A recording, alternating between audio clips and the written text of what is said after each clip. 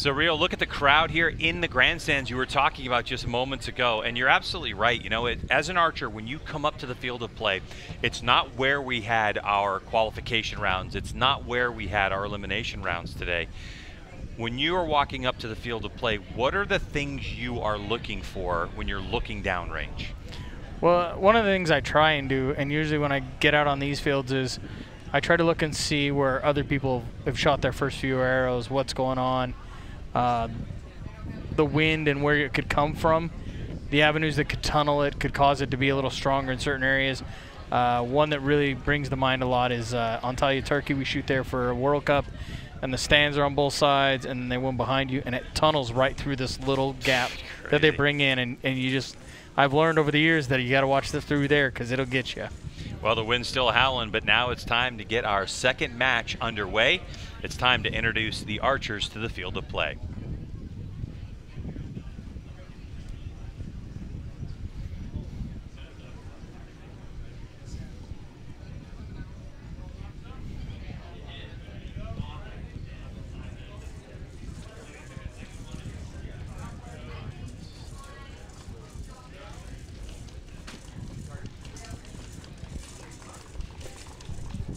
Well, here they come onto the field of play, and we have 21-year-old Jack Williams going against 35-year-old Jacob Wukie from Fremont, Ohio. So Irvine, California going after Fremont, Ohio. And, you know, for those new to archery, Rio Wild, Jacob Wukie might not be a household name right now. No, but he's been around a while. I mean, he was part of our silver medal team in London, and he has achieved a lot. In fact, we had to talk about that, like the time that he took off and how much it takes to get back to where he is and stuff, and it's really impressive.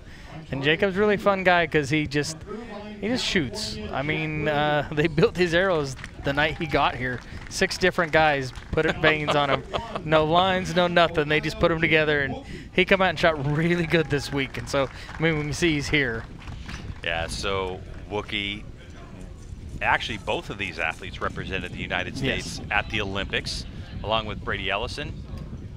And here they are shooting it off. Brady Ellison won our bronze medal a little earlier today. If you're wondering about the Recurve Senior Women bronze medal, went to Casey Koffel, who was one of our athletes that represented the U.S. as well in the Olympics. So now this is for the gold medal match. We have a little delay. We have someone adventuring their dog behind the target bells. Oh, yes. You can see to the left there, there is a pedestrian, if you like, that decided that it's time to walk their dog behind a archery event. Huge archery event. Not the first time. No, no, no. Do you remember back in 2015 when we were at the Texas shootout? Yes. There was an entire, the women's running team ran right behind the bales, and we were all at full draw and had to stop real quick and get that moving. Yeah, it always makes for an adventure. We had one at the World Championships in New York in Central Park. A bunch of kids walked by, so maybe they're just getting interested. Jack Williams to lead us off for the gold medal match. Oh, and a good start. Strong 10 for him, max scoring points. And Rio, for those just tuning in, tell us about how we're going to score this match. This will be the set system. Similar to tennis, it'll be depending on your score for the end. And they will give you 2 set points for every one you win. If you tie, you split them. And it's the first person to reach 6 points will be your winner. So it kind of is a combination of how you score every end. And so it's a little different, but it makes for some nice close matches. Jack Williams coming out on fire. Yeah, in this win, that's impressive. I don't care who you are. Silver medalist, 2012. And again, just like we talked about the venue, Jacob's got 2 arrows on that right side, which could be that he's made 2 really good shots, and that's just where it's hitting from the practice range to here because it's so different. Whoa. Cannot tell you how difficult it is to start off with a 30. Not only the fact that it's Olympic recurve style, 70 meters downrange, about 77 yards, but look at the flags flying. Yeah. What a start from Jack Williams. Yeah, and it's good. That's a good. I mean, the nice part about the set system is Jacob don't have to worry about the 4 points there because now it's just the 2 set points, and that other points are forgotten. But I mean, to come out and shoot a 30 right out of the gate, Yeah. Yeah, you're putting a stamp on it Yeah, right now. you're like, hello, I'm here. Yeah, you're making a statement, no doubt about it. All right, so this is what happens. Each archer has a friend or another athlete that's going to go down and make sure that they have calls. They're also going to retrieve errors from them, and then we have the USA Archery judges there to ratify the scores, confirm the scores. No question about that one. Those were 3 inside-out 10s, even with an X. So you see the little ring that was in there inside the 10 ring. So the 10 ring is that darker one, but you see the spider little ring. But they don't count X's in recurve archery like they do in compound? Not during the eliminations, because they are during the eliminations. It's a set system, so there's no real world records or anything in that manner. It's just straight up like you get your score, then you get your sets. So there's no.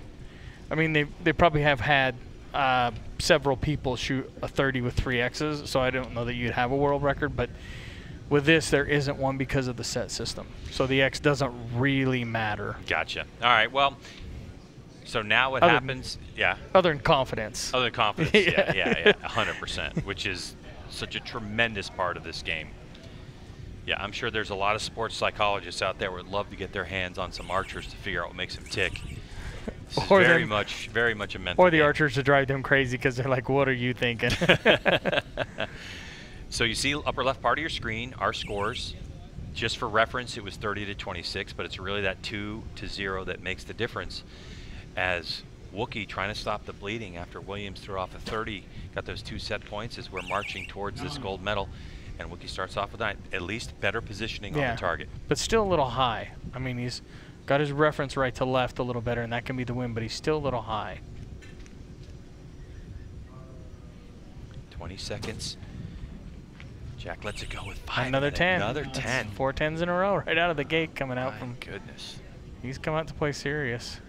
Oh, and they're marking it a 9, but from our look, it looked like a 10. Yeah, it definitely looked like. Okay, so another good example. There's an 8-9 liner. How do we determine what the value is, Rio? Anytime the arrow touches the line, you receive the higher value. It's just how they've always scored it. I think that one's just off. Looks to be a 9, but so close to being 5 in a row. And Jacob needs a 10 here. He really does. Just off. Below. But I think he has 3 9s. I mean, if Jack shoots in it, well, I think he needs an 8 here to tie it up, but they think that other one's a 9, so we'll have to see when the scoring gets down there. Good launch and but release. Another just off the 10, so he'll get that set points, and it will be pretty much irrelevant what they call that first arrow, because it'd be a 27 to. Even if it was 3 9s, right, with the set scoring system. So, you know, our prediction is even with how the judges are going to score, it looks like Jack Williams is going to go up 4-0. 4 sets to nothing. But again, the nice part is in the set system is all those 9s, 10s, everything is wiped away, and we are at 4-0. And if Jacob comes out and shoots a 30 and takes it, it goes to 4-2. So it keeps the matches really close and really intriguing. Versus, I mean, we could have a 10-point spread and it really wouldn't matter. A good look at Jacob Wukie, who took so many years off from archery, started a family, has children, works at a water treatment plant, and was just kind of doing the life thing after the Olympics. Silver medalist, and then all of a sudden, here he comes storming back onto the field in Olympic trials. Yeah, and when he walked into Olympic trials in Salt Lake City, he told them he was going to make the team. It was a boss move to walk in, and he's like, I'm going to make this team. And he walked in and did it. And so, listen, the word is about Jacob Wukie at 35 years old. He's so familiar with how his body operates that he understood that he needed a month or so. If I can train for a month, I'll be able to get to this score. This score is going to get me into the top 16, and so on and so forth. And really, it's just that experience paying off for him. And you know what? Looking at Jacob Wukie to have the desire to keep coming out and doing it, and the family and all the day-to-day life, it's just an incredible story. What an athlete. And I don't know how true or unverified, I heard he has another little one on the way. Oh, boy. So. And by the way, Jacob Wukie was the one who sent Brady Ellison to the bronze medal match earlier today. That's your #1 in the world. But Wukie, in this match, in what what's turning out to be very tricky wind. Starts off with an 8. Yeah. The way that Williams has been shooting, I don't think that's going to help his cause much. No, but Jacob worked Wednesday night or Wednesday, and then came down here and shot Thursday, Friday for the Nationals, and then today. So I mean, it's a different world. He's a working man. Yeah. Yeah. Because he used all his vacation to go to the Olympics, so you know you got to kind of watch where you spend it. Yeah, 100%. But Jack's doing. I mean, he's putting on a show out there. He certainly is. Oh my! You And gotta again, be kidding me! What a shot! And sometimes when you get against them guys, you just shake your head because it's like, what can I do? What can I do? Because not by any means is Jacob shooting bad. No. Because the wind is tough out there. I mean, I can see flags that are standing straight out. I mean. And then it dies. Like Yeah. right now, you can see the flag on top of the target. It's barely moving compared to where it was. Yeah. It's almost just sitting there. How do you? It's experience, isn't it, Rio? Oh, 100%. 100%. another And confidence. 10. Once you walk out there and get started, it's easy to get it rolling. But Jack has just thrown a 6-0 on. And what did he shoot? 2 9s? Yeah. What? In the wind. I mean, that's super impressive. Not that Jacob didn't shoot good, but man. Yeah. Your Recurve Jack. Senior Gold Medal winner for the 2021 U.S. Open here, U.S. Archery. And that deserves a nice tight shot because that 30 really put a stamp on it. What a way to open and what a way to close for the 21-year-old Jack Williams. Yep, for sure. Oh, that was so impressive. And the cool thing is, photos are taken, and now we get the opportunity to put the headset on Jack and chit-chat up with him about that incredible performance. Well, Jack, that was unbelievable. What shooting, starting off with a 30, ending it with a 30.